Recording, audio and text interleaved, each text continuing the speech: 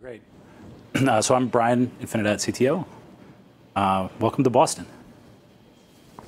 Yeah, so we made good use of your weather delay, and basically we worked to replace all the technical content in the presentation with just buzzwords and just complete marketing nonsense. Perfect. Great. So I think you guys are actually really going to like it. And cat video. I look forward to it. Yeah, and in fact, in my team's never-ending quest to embarrass me, they actually provided some suggested like openers. So I'm gonna try it, and you guys tell me what you think. Fasten your seatbelts, delegates, because INFINIDAT self-driving storage is going to accelerate your personal journey to the cloud. Nah? Nah? Next. So much. It's resonating. Some of these, I don't even. I don't even know what's real anymore. Is composable infrastructure a real thing? There's a company that's. Yes. More than one. Many. So are these IT systems that you buy at IKEA and assemble at home? More or less. Brian? Yes. No? No, quit your day job. All right. So there actually is one real one hidden in here, which is data is the new oil. And this one's been floating around. It started with a headline in The Economist. And it kind of spread around. And I think it's kind of a good place to start a discussion about information storage. And so what I'd like to do is actually start by telling you guys a customer story. So this story is about data, and it's about oil. But it's mostly about water. So you guys probably know that South Africa right now is in the midst of a once-in-a-century water shortage. So by the most conservative estimates, South Africa is looking at 1 billion cubic meter a year deficit in their water supply. And to react to this, Cape Town has implemented a 50 liter per day per household rationing of water. Now, to put this in context, here in Massachusetts, in 2013, which is the latest data we have, the average household water consumption was 973 liters. To put that in perspective, how serious this is. And Cape Town is, their municipal water supply company, is forecasting what they call day zero, where they shut down the municipal water supply when it runs dry, is a little more than a year away from right now. So all told, this is a potentially huge humanitarian crisis that we're dealing with. It's 60 million citizens that are at risk. So what are we going to do about it? Conventional wisdom says that you build more of these. When you don't have enough water, the solution is to make more water. And so there are intense efforts going right now. The Israelis, who kind of dealt with this about a decade ago, are helping the South Africans build desalination plants. The problem with desalination is that separating salt from water requires enormous amounts of energy. So basically, every time you do this, every time you build one of these, you also have to build a power plant. And because the renewables, just the technology isn't ready yet. So whether we like it or not, the way that you solve this is you have to burn hydrocarbons. And that introduces another dimension, because burning hydrocarbons releases carbon dioxide and other greenhouse gases, which almost certainly are contributing to the climate change which got us in this problem in the first place. Even if we tap out the maximum capacity, it's still a drop in the bucket. The desalination plants can maybe add and fix 2% of the deficit. So clearly, conventional wisdom is not going to solve this crisis. The way that we are going to solve this crisis is with unconventional wisdom. And unconventional wisdom says, rather than trying to make more water, what you do is you make water more efficient. So 60% of South Africa's water supply is used for agriculture. And so if you do the math out, if we can increase farming efficiency, the efficient use of water in the agriculture sector by 20%, we can make this water crisis go away. And here's how we're going to do that. So we have an amazing customer called Senvez. They are a 100-year-old agricultural services South African company. And they are rolling out an intensive precision agriculture program. So what precision agriculture does is it uses drones and infrared imaging and computer vision and machine learning and huge amounts of data to identify precisely the areas in a field where water needs to be applied, and then to take all that sensor data and steer precision amounts of fertilizer and water directly to the locations that need it. And the initial results are amazing. 20 to 40% reductions in both water and fertilizer usage with no impact on crop yields. In fact, in many cases, the crop yields actually increase. So I love this story because I think the timing of it is really important. Because there's a very serious dialogue going on right now in our industry about fundamentally about whether tech is still a force for good in humanity. And there's like an entire new generation of young makers and young engineers who are coming out of university, and they're looking at what they think the state of tech is. They're seeing cell phone addiction and surveillance capitalism and social media destruction. And they're questioning whether their engineering talents should be applied to go work on this. And, you know, so I think Senvez, and it doesn't have to just be precision agriculture. It can be in precision medicine. You talked about Sheba Medicine in Israel using our technology to detect cancer, for cybersecurity threats. There are 60 million people, let's just say, in South Africa who would disagree with that argument about whether tech can still be a force for good in the universe. And there's another thing that's important here, and let's get it back to kind of why we are all in the room right now. Think about the scale and the scope of big data. So when we were getting INFINIDAT off the ground, I can't tell you how many interviews I had with brilliant engineers and brilliant people who wanted to join, who all told me the same thing. They said there are at most 50 customers for your product in the world because they're so ridiculously large. Maybe we'll sell a couple to a couple of phone companies, maybe a couple of banks. And here we are, 5 or 6 years later, and we have farmers in South Africa who are operating with larger data sets than most banks in New York had a decade ago. And this is the fundamental nature of these types of nonlinear problems, like storage, that they are always growing and they get big really, really fast. And the last thing that I'll leave with before we get into the tech stuff here is about getting back to that concept of conventional wisdom. We believe that when the problem you're trying to solve is within an order of magnitude of your starting state, conventional wisdom is almost always right. It's exactly the right path forward to get to your solution. But for nonlinear problems where the end state that you're trying to get to is orders of magnitude away from where the current state of the art is, conventional wisdom is almost always completely wrong.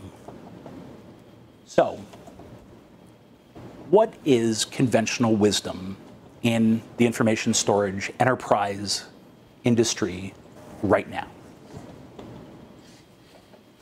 So I would argue that this kind of captures conventional wisdom in the industry right now. I'm not going to read the whole thing, but just tell me, give me a nod. Does this look familiar?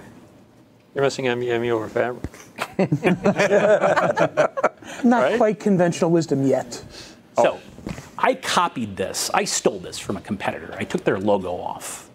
And it doesn't even matter who the competitor is because the stories are pretty much... No, that's table stakes. Yeah. Yeah. And I want to be very clear. For terabyte scale computing, this is absolutely the way you do it. It is a solved problem. My boss has a slide that he loves to show customers. There's 110 all-flash array companies. Maybe 109. We have to see what happens with Tintri today. But we're rooting for them. Let's be optimistic and say it's 110. These companies are all using the same flash from the same fabs, using the same RAID algorithms that are 40 years old. I would point to the maturity of the terabyte scale computing storage market to say that it is essentially a solved problem. But my postulate to you is that this does not work at multi-petabyte scale, if for no other reason than cost. So this is data from Gartner from April that graphs the wholesale cost per gigabyte for orange storage or flash storage and green storage, which are nearline SAS disks. And basically what you see, and by the way, we picked Gartner data, but you can look at Trend Focus or you can look at IDC. I mean, this is pretty much consensus supply chain information. That the differential in cost per gigabyte going out to at least 2022, which is where Gartner forecasts to, will maintain a 9x price gap.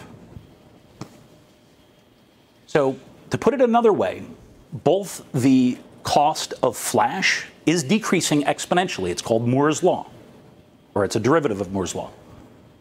Disk drive areal density, and therefore by proxy cost, is also decreasing exponentially. That's Kreider's law. But the key insight that's getting missed by a lot of enterprise storage customers that are starting to have data sets that are large enough that they cannot ignore the media costs is that they are decreasing pretty much in parallel. And the differential is staying relatively flat around 9x. Our conclusion, solely based on this data, is the same thing that Silicon Valley figured out a decade ago when they were really the first industry as a whole where multi-petabyte computing became business as usual, was the new normal. And now enterprises, now insurance companies and farmers are trying to figure this out for themselves as well. If you are building a storage system where cost is any part of the equation, it has to involve disk. Now the problem is the disk is really cheap. The cost per gig is low. It's not going anywhere. The forecast for 2018 is about $35 billion in disk drive spend. And by the way, do you know who is driving that spend? Hyperscalers? It's all the hyperscalers. The roadmaps for disk drives with Seagate and HGST and Western Digital is not being driven by enterprise companies. It's not a desktop thing. It's being driven by Google and Facebook, who are telling them where they need to go. Conversely, who's controlling the table for the supply chains for flash? Apple Not and EMC. Samsung. One manufacturers. And Absolutely. ZTE. It's the handset manufacturer. Although that's a lot less than it was. They're down to just barely the majority of flash. Right. SSDs have grown substantially as flash components over the past couple of years. Absolutely. Absolutely. And they're part of the magic that makes InfiniBox possible. But anyway, the takeaway from this is that if you're building a system in the next couple of years that's big enough that you cannot ignore the cost, it has to involve disk. The problem is Disks are cheap, they're reliable, they're not going anywhere, but they absolutely cannot do random I/O. They are bandwidth machines. And so that means if you look at some of the innovative architectures that are coming out of the Valley right now, if you look at the Bryce Canyon storage architecture from Facebook and kind of similar systems that are around within an order of magnitude the density of ours, you can't run databases and VMware and stuff like that on that. They're sequential reading and writing machines. So again, getting back to this theme of unconventional wisdom, we have to find another way to build storage systems if we're going to be big and we're going to be cheap. And so here's INFINIDAT's kind of basic fundamental premise, our technical idea. What if we said, forget about hardware? Hardware innovation happens too slowly. The reliance on successive generations of hardware to drive your products forward is not cost effective. And what I mean by that is, think back to when 10,000 RPM drives were invented and they came to market, and the salespeople came in to all the enterprise customers and said, we have this new thing, they're 10,000 RPM drives, they're really fast, move all your data onto them and your problems are going to go away. Then 5 years later, they come back and they say, there's these new things, they're called 15,000 RPM drives, move all your data onto it and your problems are going to go away. Then fast forward a couple of years, there's these new things called SSDs, and they're a game changer, move all your data onto them and your problems are going to go away. And now, right now, these same people are meeting with enterprise customers saying, there's this new thing called NVMe. And just move all your data onto it, and all your problems are going to go away. Hardware innovation happens too slowly. It prevents you from taking advantage of those exponentially decreasing costs. It keeps you always on the latest and greatest. But it destroys any long-term cost advantage that you can have. So our fundamental technical idea is, what if we said that hardware didn't matter? And what if instead of thinking about storage systems as collections of hardware, we thought of storage systems as computer algorithms? And what if we could use math to find a way to decouple the performance that applications see from where the data is actually living at rest, from the type of media? Because if there was a way to decouple that and to make it to break with that 40 or 50 years of tradition in the industry where the performance that an application sees is directly a result of whatever the media type. Is it a 3390 drive? Is it a 10,000 RPM open systems drive? Is it flash? Is it NVMe? If there was a way to decouple those two aspects, the performance applications see from the type of media where the data is living at rest, it gives us an opportunity to completely change the paradigm, to use a doc word, completely change the paradigm and get off this hamster wheel of always being forced to be on the most expensive media that money can buy. This is a potential solution that allows us to build systems that are massively large, but are not overwhelmingly expensive. So fundamentally, this is the idea behind InfiniBox. So let me unpack this for you guys and talk a little bit about how we build these boxes. So the first thing that we do in order to have our storage systems behave the way we want is we break every incoming workload into billions of little 64 kilobyte objects that we call sections. And this happens all the way at the top of our architecture at a layer that we call the port drivers. So we have port drivers for Fiber Channel and iSCSI and NFS. We have more that are coming. And one of the jobs of the port driver is to decompose or to break any type of incoming stream into billions of little 64 kilobyte objects. And the reason we do this is to make any type of incoming workload a massively parallel problem. Because this allows us to have a large number of CPU cores that are analyzing the relationships between the sections. It allows us to interleave those data streams between a large number of DRAM modules and flash modules and disk drives. So step one in the InfiniBox kind of operating system is make every workload, whether it's a large VMware environment that's already inherently very parallelized, or even if it's a single-threaded, single-stream, a backup job being ingested or emitted, to make everything below the level of our port driver massively parallel.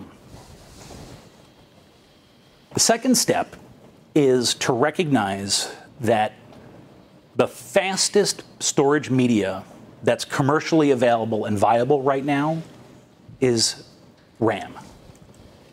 In fact, if we could, the easiest way to deliver InfiniBox performance would be to sell customers a petabyte to 8 petabytes of RAM.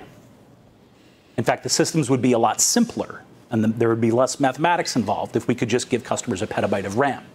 Well, there's only two problems with that. I can think of one. What's the... Well, it's not. It's volatile and it costs an infinite amount of money. Yes. All right. So I was thinking of the second one. The cost is prohibitive to sell. Especially when you have to build the huge battery so you can dump that petabyte of RAM into flash when the power fails. You're right. The volatility is also is probably a deal breaker for those, or it would require some extensive engineering. So, but that's the first kind of path toward down the solution. If we could theoretically come up with a way that we could service most of a multi-petabyte scale data set out of a relatively modest amount of RAM, forget about microsecond latency, forget about NVMe, we're talking about nanosecond access times at the media level. And that gives us a lot of headroom, even when we add our protocol overheads and all of our internal processing. Forget about 3D crosspoint, forget about NVMe. This gives us, if hypothetically you can serve most of your workload out of RAM, you have an enormous amount of runway in terms of head start, of staying on top of the performance race, of being able to make applications increasingly faster and faster. But again, there's a huge economic problem, that RAM is way, way too expensive to do it at scale. So that kind of brings us down to the lower levels of our integrated memory hierarchy. So our average InfiniBox system in terms of capacity that ships is a little bit under 2 petabytes of capacity. And those systems have on the order of 2 to 2.5 terabytes of DRAM. And that's what we use for storing the working set and for serving hot data. Sitting below that is between 20 and 200 terabytes of NAND flash. This is the layer that we use for storing warm data. Our goal is to never serve an I/O directly out of flash because the latency on the flash layer is too high. It's 100 to 1,000x higher latency than serving it out of RAM. But it's a good place to store warm data. It's an excellent media to use as a spillover cache. And then finally, at the bottom of our memory hierarchy, is we have petabytes and petabytes of nearline high-capacity spinning disk. And this is what we use for storing cold data. So again, what we've kind of figured out here is that, number one, there is no single type of media which solves all of the requirements simultaneously. RAM gives you the performance, but it's too expensive. Flash is fast enough, but it's still too expensive. Disk is cheap, but you can't do random I/O to it. So essentially what we've done here is we've built an integrated memory hierarchy. And I'm sure you folks will agree, this is not a particularly innovative or new idea of having a mixed media environment. I'm so glad to hear that from you. This is a 30-year-old idea? At least. I don't know, when did Sun write ZFS? Forget about ZFS. This goes back to 3380, 3390. Yeah, hierarchical storage management and all these graybeard ideas. So Before I was born. So we like our shout outs. Yeah. So I would argue that there isn't an enormous amount of innovation here. The magic and really the focus of our intellectual property, all the patents, we have a patent wall on the other side of here, you can see some of the things, is over here. It's all about how we manage that memory hierarchy. Because if you look back historically on kind of what the traditional trends are for how you manage a cache, you have things like, they used to call it HSM, and they called it tiering, and all these. You left out ILM? ILM. By the way, I want to know who the job is for these people who just sit and come up with acronyms and names. I want to meet the Vice President of Marketing. I want to meet the That's the composable title. Infrastructure person. We can set it up if you want, Brian. Bring me to the compostable infrastructure. Yeah, that's the problem with composable infrastructure, is you always read it compostable. This is kind of where where the heart of our product, it's where all of our intelligence lays. So I want to unpack this a little bit and talk about how this works. So I think it was Eleanor Roosevelt who said, behind every great product is a great data structure. I don't think Not quite. Maybe it wasn't Eleanor Roosevelt. Somebody said that. So there is a special data structure Dykstra. Lenny Dykstra. which lives at the heart of InfiniBox, and it's what we call an MVL trie, a multi-value leaf trie or radix tree. And it's a unique, it's a special type of ordered tree data structure that allows us to very efficiently store the relationships between pieces of data, between the what ends up being the leaves in the tree. So the way this actually becomes implemented in our system is that every single InfiniBox system in the field maintains a memory of every write that has ever been written to the system. A timestamp, so there's a temporal dimension to it, or attribute to it, and there's a spatial element, which is the actual block in the block store. Well, writes are the interesting. I mean, writes are how the system fills up. We're starting with writes. It's used for reads, but it's populated with writes. Okay. So the purpose of the main job, the day job of the trie, is to act basically like any other storage system that has a layer of virtualization, which is to provide a lookup table, which allows you to go from virtual addresses to physical addresses. But most storage systems implement these as hash tables or some types of two-dimensional arrays where you basically just give it a logical address and it tells you the physical address. It gives you a pointer to go get the data. The challenge with those is, even though those are simple data structures to implement, is that in that it's purely utility function. And you can't use that table to learn anything about the relationships that exist inside of your data.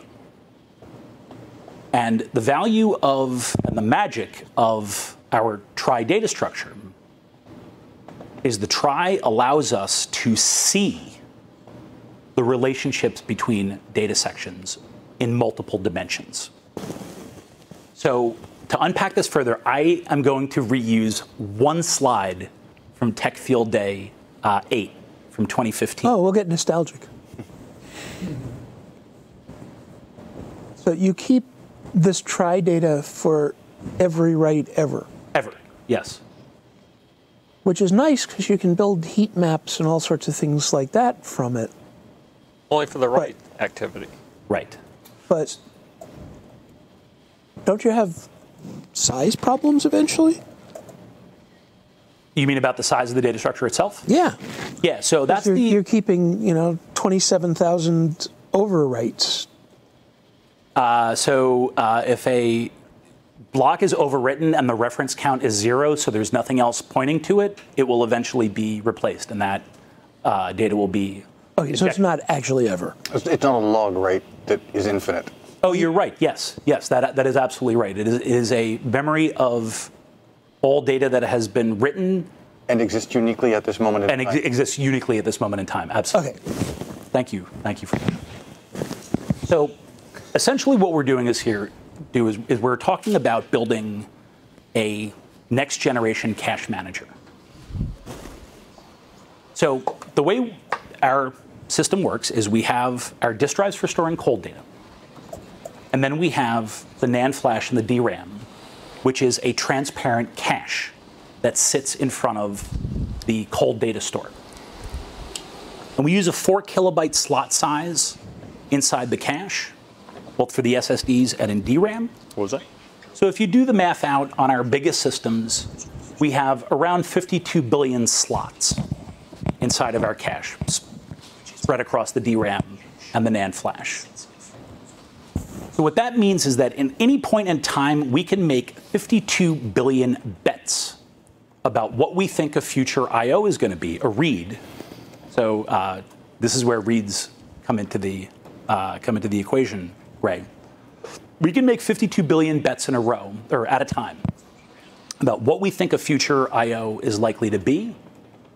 And the way we make that bet is we make sure that we have a copy of that either in DRAM or in flash.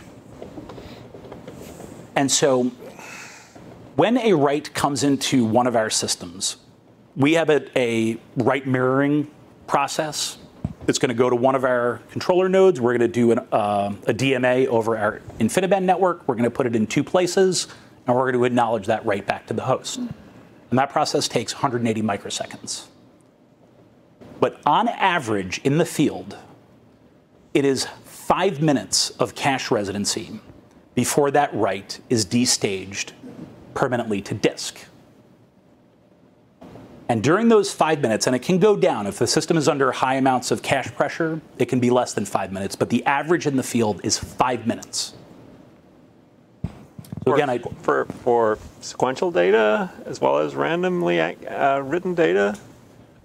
So it's funny, in the old days of primitive, like prefetching things, what they did is they kind of divided the world into random and sequential. Random you would ignore, and then sequential you would try to read ahead when you detected a sequential read, and you would go and get that into cache, and then you'd be able to stream it back.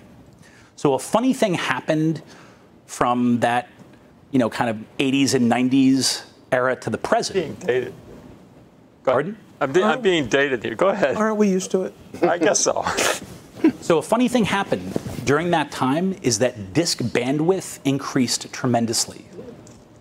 So it is now actually faster, at least for us, when we detect a sequential read, let's say a table scan of a database, we bypass the cache. We stream it directly off of the constituent disk drives. Our volume manager reassembles that into the original, into the data that's being accessed. And it's using memory as the assembly area. It's using DRAM as the assembly area, but it's bypassing neural cache and all of these things. And I was thinking about the opposite direction. What's the opposite direction? Random IOs are frequently reread. Sequential writes are frequently not reread. And so you could bypass the cache. Yeah, that makes sense. That's a side benefit, absolutely.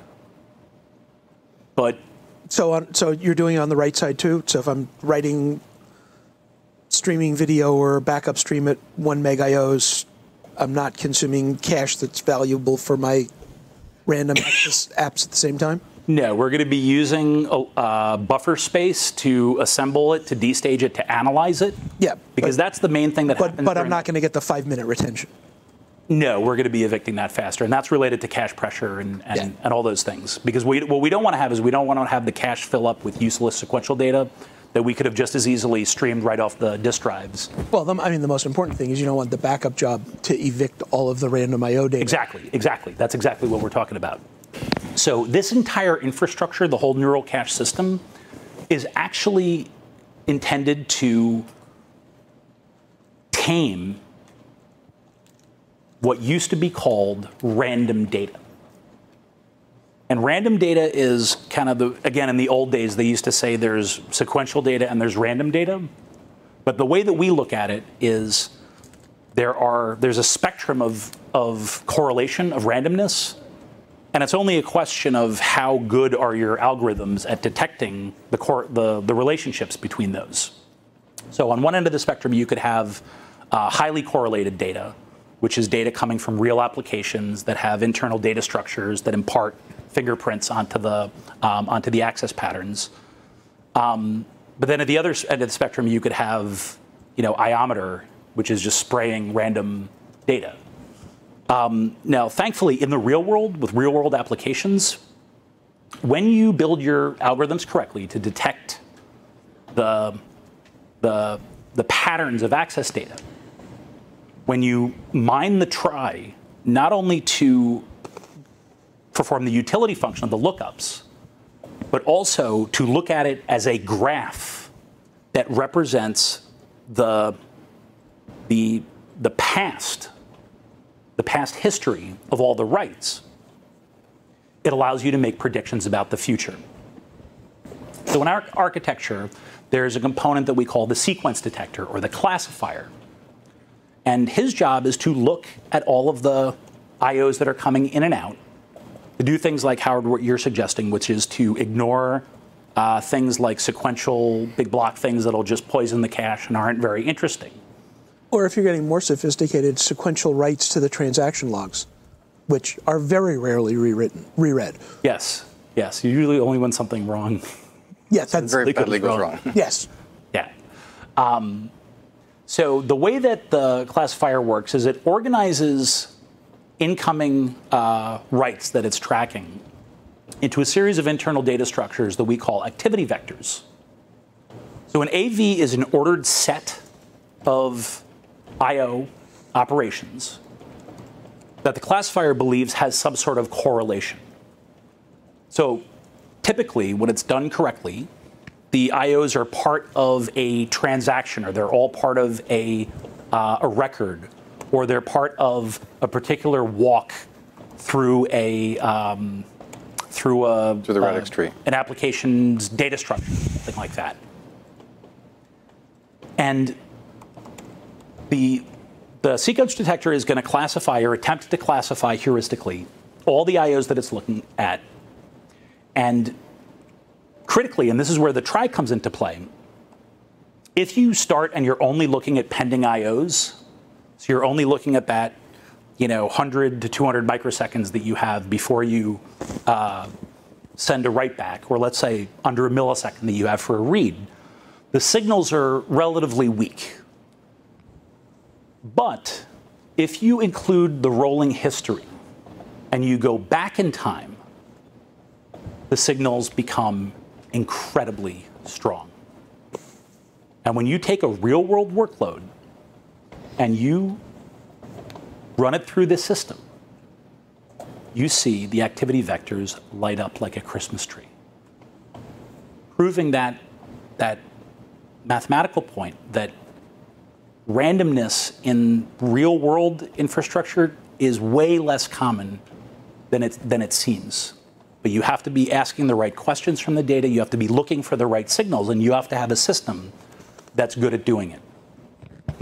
So the end result of this, the reason why this exists, is to look beyond the pending, the present, and to point into the future, and to make predictions about future IOs or future LBAs that are likely to be accessed in the very near future because of all of the information in totality that we have about the past. And again, if you kind of start at the tip of the vector, and again, you look at all the potential IOs, so you start somewhere in the MVL trie, you now see a graph of all the potential future IOs. And our algorithm makes a very fast calculation about the data sections that have elevated probability of being accessed. The ones with the highest probability go into the slots in DRAM. The ones with moderately elevated probability go into flash. And the ones with the lowest or no output from the analysis are left alone, and they're left on disk. So what's the percentage of success for your algorithm? Oh, great question. So how about I show you an example one? So let me show you, explain exactly what you're looking at here, and then we'll talk about the field as a whole. So you guys know what a read cache hit ratio table looks like? This isn't anything new. The green represents reads that are serviced from DRAM. The blues represent cache misses that go to flash. So for the greens, we're serving at RAM, DRAM, nanosecond, whatever. For the blues, we're no faster than an all-flash array. So here's where this gets interesting. This system is a 1.5 petabyte data set. It has 1.5 terabytes of DRAM, so the RAM is a tiny little thing at the top of the memory hierarchy. This particular system is owned by a e-commerce company. They're not a public reference, so I don't want to say their name, but they're a household name. If you don't know them, your spouse probably shops there. It's damp there, right? It's damp there, right? I don't know. But they basically run their entire company. They run their production e-commerce site on this, their ERP, their like Oracle financials, everything is on this. Check out the dates. This is Black Friday weekend. This is the busiest shopping day of the year. And this company is basically running their entire IT operation out of 1.5 terabytes of RAM. And 4% of their IOs on the 29th got processed from spinning disks? Yeah, so these drops are backup jobs kicking off because we do the cache bypass, and we actually count them as cache misses when we go to disk. But my point is, the reason why I put this wouldn't kill you if you excluded those from cache misses.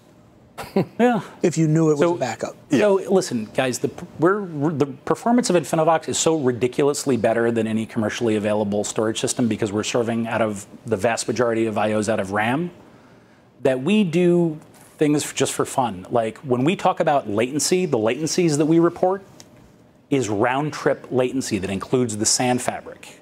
Nobody else does that just by what they call latency, is the internal from the driver.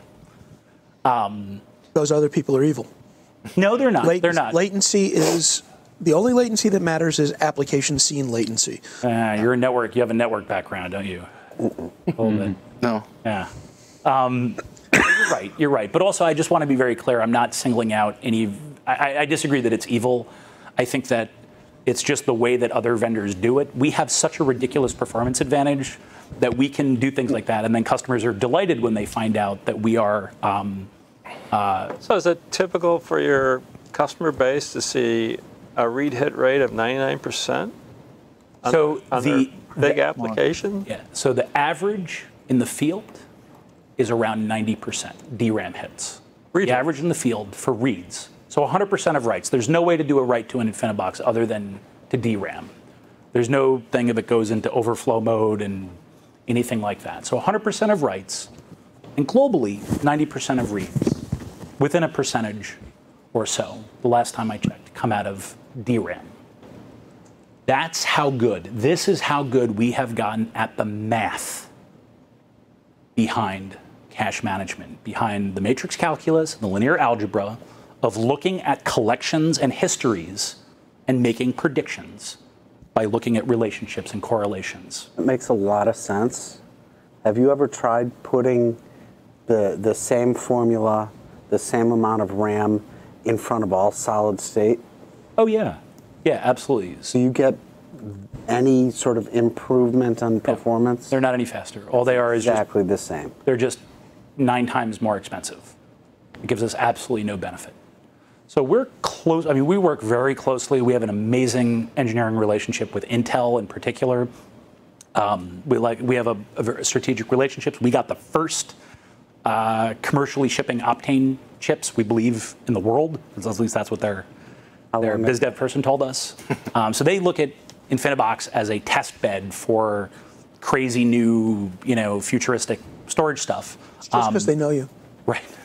And also they're office in Israel is close to ours, so that's a convenience factor. But we work very closely with the Flash people, and I want to be very clear that like we're not anti-Flash, but we believe very strongly that there's correct tools for different types of jobs, and frankly, we find the idea of storing all of your data, including your cold data, on the most expensive media that money can buy, persistent media, is kind of preposterous. Or at least Profitable. It's preposterous. Yeah, maybe. Okay. It makes perfect sense. And again, going back to conventional wisdom, if your data set is small enough, if you're talking about something that's between 10 and 100 terabytes of storage, keep it simple. Put the whole thing on media that's fast enough and just be done with it. But once your problem changes by orders of magnitude, and once you start having multi-petabyte problems, you would be laughed out of any engineering meeting if you proposed to build your entire storage system out of flash. And again, these concepts, these ideas of building a hybrid memory hierarchy like this are not new. The roots of it go back to the mainframe era. The most recent practical examples were the hyperscalers in Silicon Valley figured this out a decade ago, but they did it for very specific use cases. They did it for object storage, for big systems for storing large amounts of photos of people's cats and their food, and eventually video. And an interesting way of thinking about our innovation is how to take those kind of hyperscaler tech stacks to scale them down into appliances that are self-managing and to make them so that they're able to handle the types of workloads that enterprise customers care about.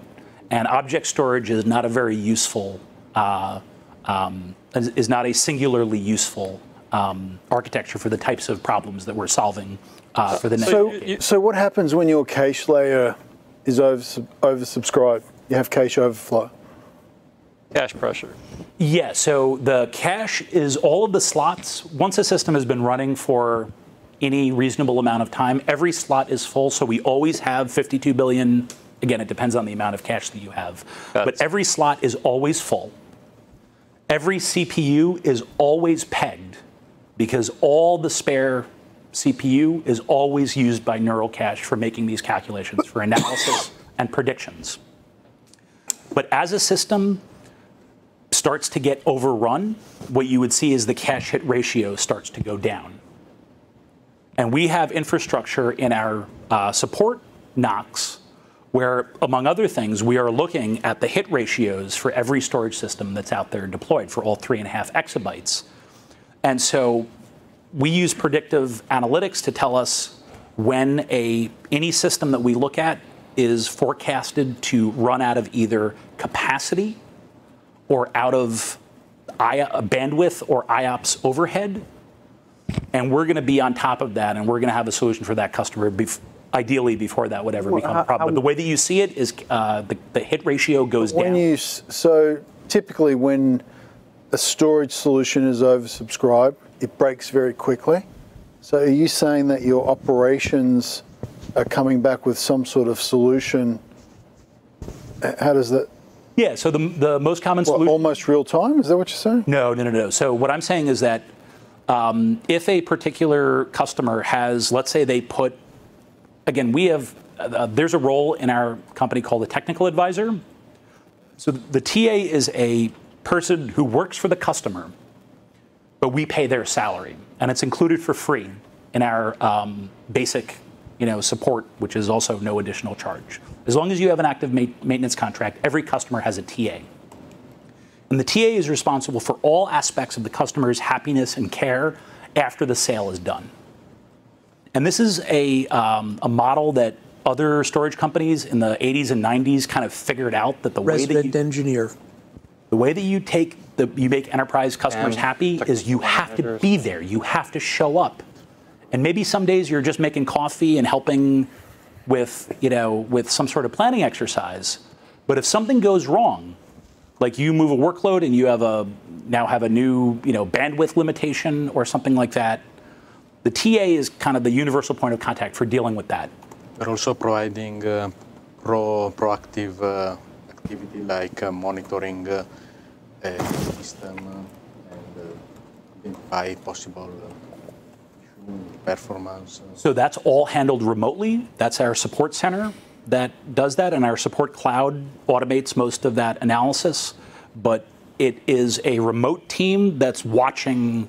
That's the eye in the sky that's watching over the 3.5 exabytes of deployments. And if there's anything that's component that's misbehaving or anything that could potentially lead to a service degradation or, God forbid, an application outage. Yeah, but sometimes maybe something is changing at the customer because, for example, they are adding new ESX nodes, so the workload are changing in the number. So right. You periodically check the environment or.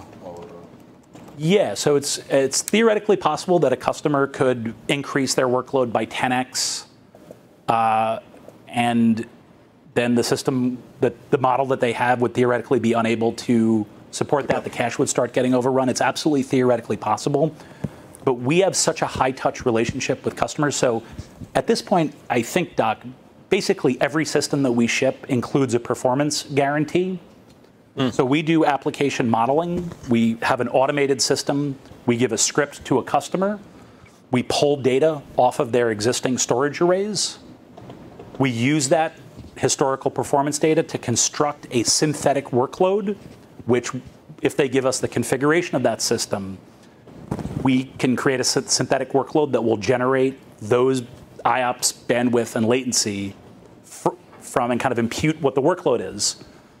And then we then use that synthetic workload running against our various models to make a recommendation to the customer which to buy and then to write a performance guarantee. So I guess what I'm saying is the combination of the ridiculous amount of headroom that these systems have compared to our competitor systems, plus the very high-touch go-to-market model, we rarely get surprised. If we do, and we get it to a situation where the cache is getting overrun or something like that, almost certainly the solution is we add more SSD. We increase the size of the flash cache. And then the system can support a higher, larger working set, and the problem goes away. And that does happen once in a while. So the resolution to your cache efficiency dropping is to add more solid state to the cache. Fine, makes a lot of sense. Is there any magic behind the configuration of the spinning disk? Is it a standard sort of RAID 6 architecture? Oh yeah, great question. Yeah, no. So it's actually it's pretty innovative. So here's the way the process works. Like I said, on average, 5 minutes after a write comes into our cache, it becomes a candidate to get destaged. So what we do is we have a component in the back end of our architecture, which is called the allocator. And the allocator's job is to pick data sections out of memory. And again, a data section is 64 kilobytes of data plus a 4 kilobyte metadata area, which includes a timestamp, some information that we use for prefetching hints, and a checksum. So when it's getting ready to go on disk, it becomes a 68 kilobyte piece of data. So what the allocator does is the allocator thread chooses 14 data sections at a time. Out of taking those 14, he computes 2 additional parity sections. So the stripe size becomes 16 times 68 kilobytes. And at the moment of destage, those 16 data sections are compressed and then written to 16 out of the 480 disk drives on the back end of the system. So it's written, each one of these sections is written once, or all 16 sections are written 16 times? Each section is written once, but they're written as part of a transaction because the way it's a double parity RAID mechanism. So if we have any 14 out of the 16, we can reconstruct the entire message. So those 16 data sections are created basically at the same time, and they're written each one of them is written to 1 out of the 480 back-end disk drives for a total of 16 IOs. But it's a little more complicated than that because we also write multiple multiple vertical error correcting of the bed at a time, because we want to do the largest possible IOs to the disk drives to maximize. A log structured file in the back? Yes, and it's strictly a log structured write. So both for the disk drives and for the flash media, we only do sequential writes. So we fill them up sequentially. The SSDs are basically a circular buffer, and the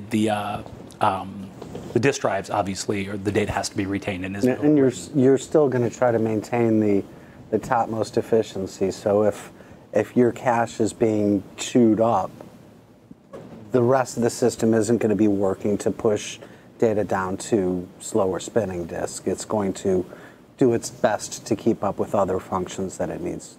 No, so it's actually doing the opposite. So the best analogy, and again, getting back to the try and the prefetching, is imagine a bundle of grapes sitting on a table. And if you literally pick up one of the grapes and you take it with grasp it with your fingers and you lift it, you're going to see all these other grapes that kind of come up with it. That's literally, or not literally, that is by way of analogy, reaching to a particular point in the try and pulling. The things that you're getting are the pieces of data that have strong statistical correlations with the one you're taking. Okay. So when we're under a condition where, let's say, the system's starting to get banged up and maybe the latency is going up, neural cache is going to go into overdrive, and it's going to start being more aggressive with prefetching, and it's going to focus on those cache misses, which we analyze very carefully. Anytime we have a double cache miss, and we have to go all the way to disk to get the data, now the analysis is focused on what did we miss in that signal.